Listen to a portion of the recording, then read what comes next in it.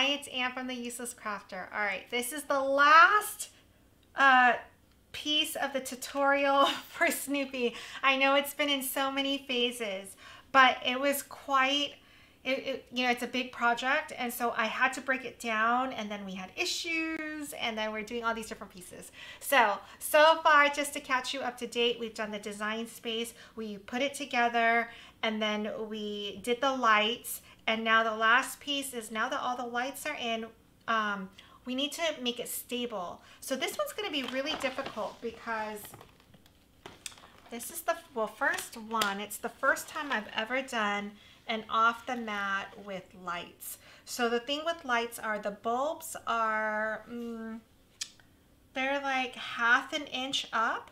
So when I'm looking at this piece, so let me put Snoopy upright. We need to make sure that this bottom part right here has good support because that's what it's standing on. And so I think if we, and then we need this top part to give us support right here. So I think what we should do, and this is an experiment, I'm gonna do the regular board that we normally would.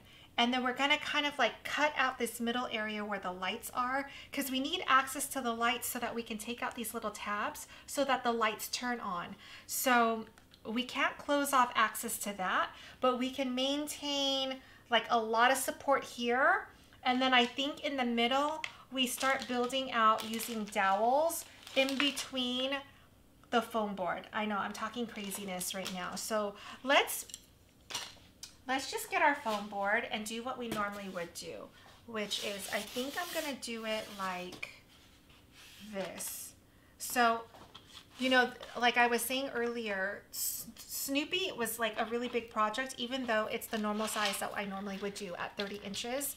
But because he's more square, 30 inches means he's 30 inches this way and 30 inches this way, as opposed to like Baby Grinch where he's so narrow. We were able to still like easily do him even though he's 30 inches. This one is just like wide and big. So I'm looking at this now, and I think I want to support Snoopy and maybe do something like this. Okay. So keep in mind, so this is the foam board from the Dollar Tree. It's black on both sides. So because we have the lights on the one side, I normally would trace it, right?